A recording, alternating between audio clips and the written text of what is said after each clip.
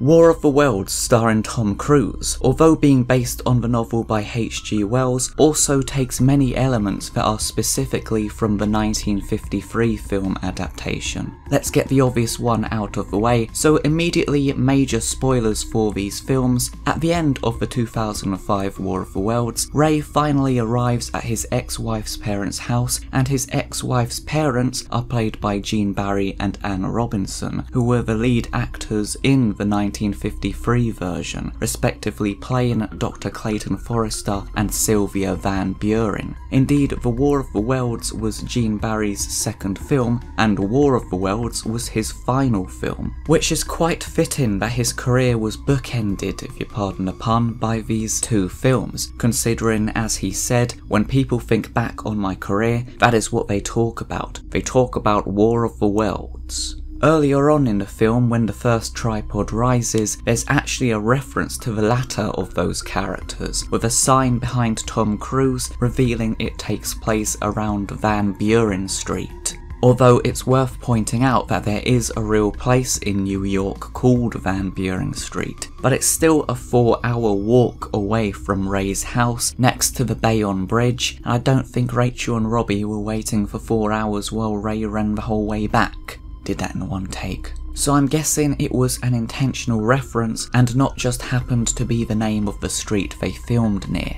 Indeed, Spielberg is very intentional when it comes to street signs. When the tripod is beginning to emerge from its hole, utterly causing a ton of damage on the street, throwing cars about and all that, during this scene, Spielberg purposefully pans over a sign saying, "No littering, fine $1,000. By the way, if you find this kind of thing interesting, press the like button, as that tells YouTube to recommend you more of these kinds of videos. Speaking of the tripods though, I've mentioned this in a previous video, but the shape of them was clearly inspired by the War Machines from its predecessor, essentially being an elongated version of that very specific manta ray shape. That being said, it's a pretty minor similarity, and of course the tripods of the Spielberg film are clearly vastly different and original in most other ways. However, Spielberg did actually pay homage to the 1953 War Machines by having one appear in his 2018 film Ready Player One. Seeing this shot makes me interested in seeing a full proper film featuring this style of modern war machine, just out of curiosity of what it'd look like. Both adaptations' machines also have the same effect whenever they enter a town, as shown by the 2005 film, reusing a line of dialogue that originates from the 1953 version. In the latter, the general says of the war machines, "Once they begin to move, no more news comes out of that area," while the news reporter in the remake tweaks it slightly, saying, "Once the tripods start to move, no more news comes out of that area." Once they begin to move, no more news comes out of that area. Once the tripods start to move, no more news comes out of that area. Which is really such a fantastic and chilling line. Indeed, George Powell's 1953 adaptation really defined a new type of War of the Worlds, I'd say, in terms of it set certain precedents of what a War of the Worlds film is that originate with it, which is shown by the fact, I suppose it could be argued, that the 2005 film is as much a remake of the 1953 version as it is an adaptation of the novel, perhaps even more so. This is possibly never more blatant than in the bits of both films in which the protagonists are trapped in a house surrounded by the machines. Several key scenes happen during these parts, which happen in nearly exactly the same sequence in both versions. The protagonists look out the window and see the machine, then a camera probe arrives, they manage to successfully evade it, then they see the aliens, then the female protagonist turns around and screams as she sees the camera probe has arrived again, to which the male protagonist grabs an axe and cuts it down. Another clear reference there, by the way, is the fact that in both films the female lead screams all the time in a really annoying manner. The only slight difference between these two sequences is the fact that in the 1953 version, the alien actually enters the house immediately after the probe's head gets chopped off, whereas this happens before that in the remake. But even the cinematography of this sequence is clearly inspired by the original, as shown by the way the viewer first realizes the aliens are entering the vicinity via seeing its shadow cast on the wall. Plus, in both films, what the aliens look like is left as a surprise for at least halfway through the film, which is completely unfaithful to the novel, where they're the first thing that's seen of the invaders. Yet, I think the mystery aspect kind of works probably better for the motion picture format, I would say, so it makes a lot of sense that the 2005 version copied that when filming. And of course, I ought to mention that the camera probe itself is very obviously based specifically on the original film, as opposed to the book's equivalent of this sequence where it's a tentacle that comes down and searches about.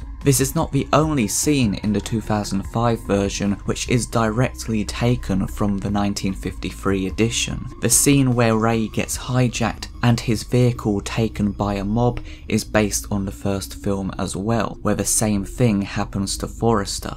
Of course, the main difference here is that Dr. Forrester's vehicle was carrying immensely important and useful stuff, while Ray's car was carrying Rachel. There is kind of an equivalent in the book, but again, it's clearly specifically based on the film. Also, this might be me stretching, but I've always taken Forrester wearing this leather jacket from this scene to the end of the film as having inspired Tom Cruise's outfit consisting of a leather jacket in the remake. I have a vague memory as a child of them saying this in a documentary. I could be completely misremembering, I'm not sure. Another maybe reference is the fact that when the power goes off, Ray confusedly taps his watch in a very similar manner to Father Parson. Wait, what's his name? Reverend Matthew. Where the heck did I get Father Parson from? Anyway, he does basically the same thing when the power likewise goes off in the 1953 version. A far more obvious homage, however, is in the final scene of the alien invasion, where their machines crash down into buildings and they begin to die. A crowd, including the protagonist, gathers around one of the downed examples, on which a hatch opens up to reveal one of the alien's hands creeping along the ramp before dying, to which a character goes up to it and confirms that it's dead. In the original film, it's Forrester himself who does this, although in the original script for it, it was just a random doctor. Well, in the remake, it's a random soldier. It's quite evident that he is a random soldier and not a random doctor, as he seems to be a really poor judge of knowing when an enemy is dead and no longer a threat. He says it's clear, but then it pans up to show the alien clearly still very alive and like roaring as if it's about to attack or something, before then immediately dying. I also prefer how the original doesn't do this, not actually showing the whole of the alien creature, so the audience only sees the arm. It makes it vastly more enigmatic, and is a massive reason why it's such an iconic scene and an iconic image, I think. Which is surely why they decided to remake it so precisely in the 2005 version, which is quite nice to be fair. I really like how, although the design of the aliens is drastically different between the films, their arms are extremely similar, which I've always assumed was just so they could replicate this scene. They probably said to the designers, okay, you can do whatever you like with the aliens so long as the hands are basically exactly the same, because we need to do that iconic bit at the end. This is shown further by the fact that the theatrical release poster for the 2005 movie likewise utilises a giant version of this same hand grasping out at the earth, which is exactly what the theatrical release poster for the 1953 film also does, which is pretty astonishing that not just the film itself references the original film, but the poster references the original poster as well. They directly mirror each other, which is pretty cool. Although it's worth pointing out that the 2005 poster is actually seemingly based more on the 1988 TV series sequel to the 1953 film, that evolved the giant alien hand marketing concept to specifically be giant alien hand clutching the earth. There's also some interesting details about the effort the 1953 film went to in order to increase its faithfulness to the source material that you can watch by clicking this video here.